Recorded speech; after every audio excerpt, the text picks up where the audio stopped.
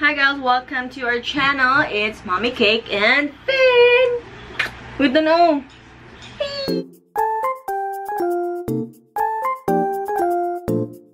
Okay, so ato siya ibalik. Okay, para makapoy na naon niya matulog na.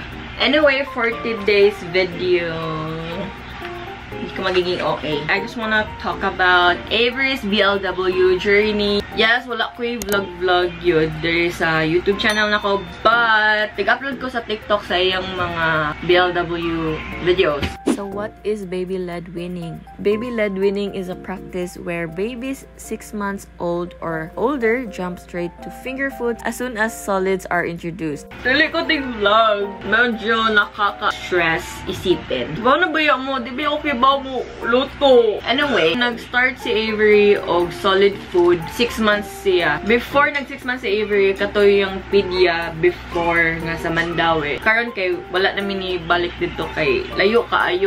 Saliza and Mandawi on the further. Anyway, wala namin ni balik, but niya na ang pedya. By 6 months, pwede na siya mag solid food. So, ang ato man naandan is puree. Mao na akong first gi-introduce niya. Gerber. Wala rin ako siya gidugay nga ga-gerber. Pag okay na dire, I mean, nanay kurente, nanay anything channeling. Ako nag-puree sa iyang mga food. Nasad na sa akong mga Instagram or TikTok. But, kay gusto ko nga mag-BLW siya. Night times nga hungitan ako siya if gusto na ako nga busog na busog siya. Pero nasa times nga, I let him feed himself. And it's called preloaded spoon. Since di pwede ang spoon feeding sa BLW, babies can be offered a preloaded spoon. Ako na lang ibutang sa screen, pause to read na lang.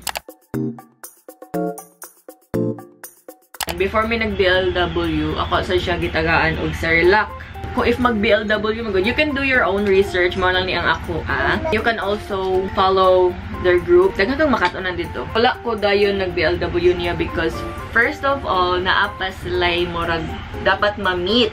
Hello! Like, makalingkod na sila without support. Diba, ang high chair ni Baby Cake is naa siya para dire. Sa tawag ana, arm strap. Dapat dili siya mag-ing-ana. Okay ra ka nang dire sa kuan nga seatbelt. Dapat makalingkod na siya iyahag yun. Para iwas choking. And dapat sa magkuan sila. Mura na sila mahangol og food.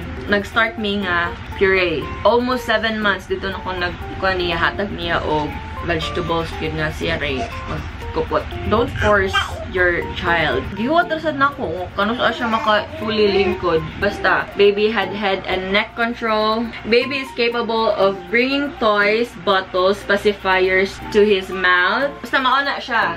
Ang pinaka-importante is makalingkod and naanay head control. Ang first nga akong gihatag ni Avery kay avocado, puree, carrots, squash, ganon. Ang first finger food niya was potato. Know the difference sa gagging and choking. So far, bayag, wala pa simbako.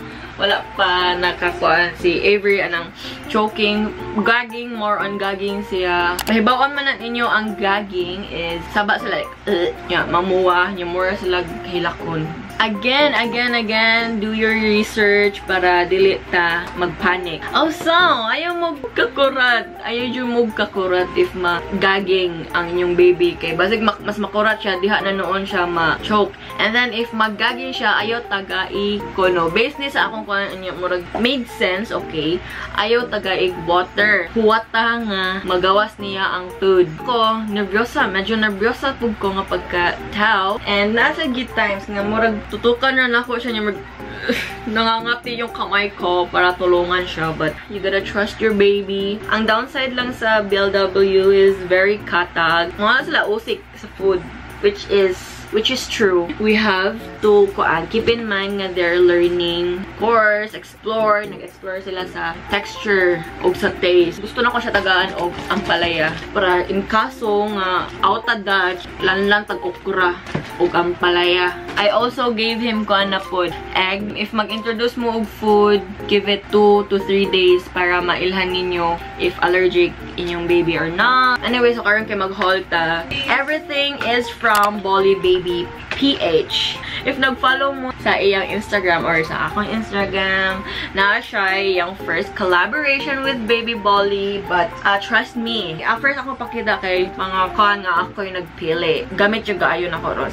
First is kaning full sleeves nga waterproof bib. This is a lifesaver. Kani akong gamiton basta feel na ko nga iyang kaunon is kanang mustain sa sanina, heavy stain, pilit, if mag-yogurt siya, creamy pasta ka na.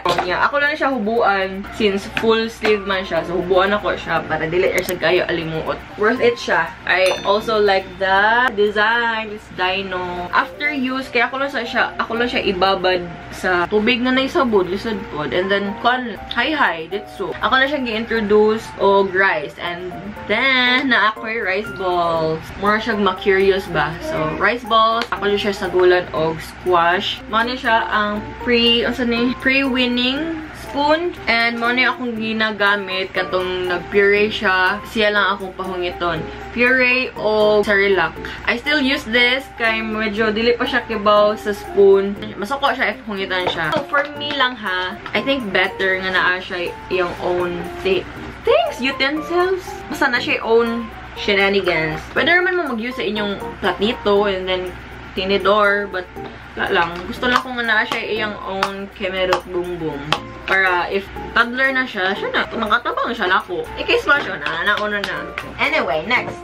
Brad cutter. Last week lang sa din ako siya nagamit. Pwede rasa siya yung ani cause makuptan naman sa niya and then sahay magod iya rasang anaon and then hamong and then makuptan na sa niya maano organic. Naa sa specific cuts ang mga food nga ihatag sa baby.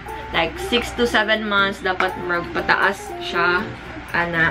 Oh, napadi ay last day ay ni. Kanya siya cutter. Gamit na siya sa 6 to 7 months kay again dapat finger size ang sa 6 to 7 months and dapat makuptan nila and then para mas easy para sa bata nga dili siya slide. So, naani siya ang kaninga cutter. Pero, narasad ninyo, pwede rin yung manumanuhon. Nasa ko nakitaan man sad nga, toddler niya. It's called Montessori. Mo na siya ang murag imong patabangon ang mga toddlers sa pag-prepare sa food, inana. So, mo ni iyang gipagamit. Akong mga ipakita, again, is from BollieBaby PH. But, kanya siya kay mo na ilang gipadala for Avery. But ako ni pili. Anyway, you can use Ballfin for 5% discount. I got another waterproof bib. Light na siya sa silicone and I think mas prefer ko ani kay nakabantay ko sa silicone nga medyo more mag-red ang liog ni Avery sa luyok. Yes, makasure gihapon niya ang mga mumho and it's really cute kay akong gikuan si Avery ani nga mura siya si Alpha Flock sa The Little Rascals. More siya formal. Ang nakakuan lang no kay wala kaayo pang lalaki. Most of the designs yun nga daghang kay mga chichiboreche pang babae. Nya murag limited ra kaayo ang options sa mga lalaki. Huy. Ni kat. Hi. Next thing we have is this elephant silicone plate suction. Strong iyang suction.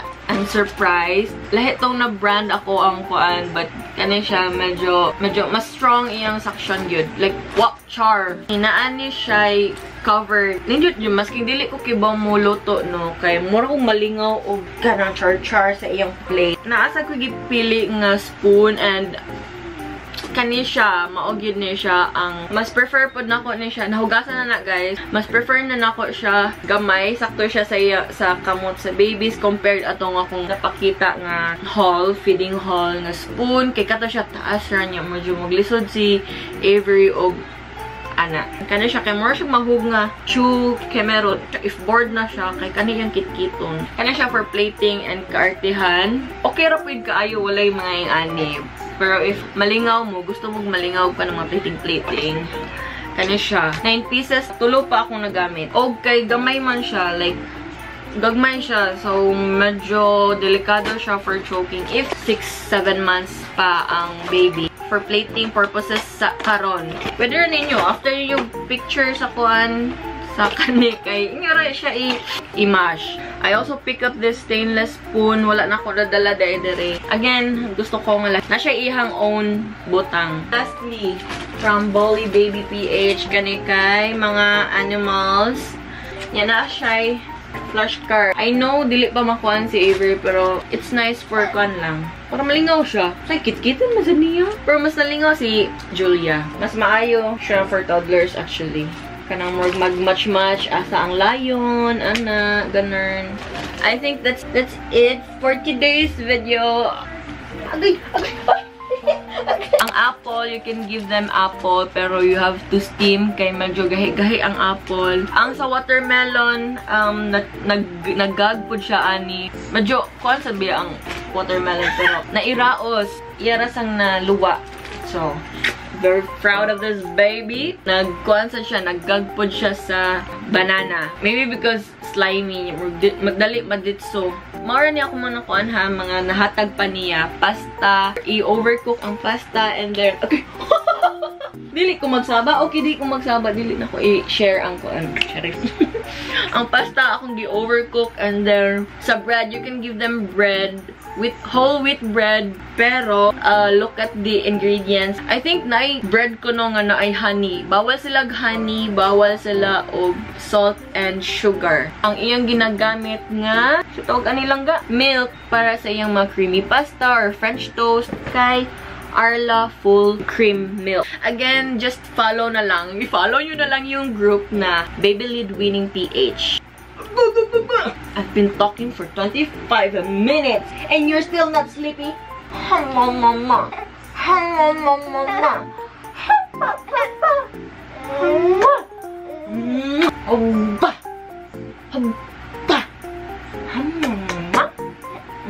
Anyway, that's it for today's video. If naa may questions, i-comment lang, okay? And I'll answer them.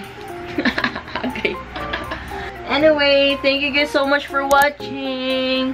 If you guys like this and found this video helpful, give it a thumbs up, subscribe to our channel. Piyawag hinapay at bye! Sleepy no, manag na uy. Sleepy? Sleep na ta. Bye! We're gonna sleep na guys. Bye! Follow me on my social media, everything at AdmoralesX, and I will see you guys on our next vlog. Bye!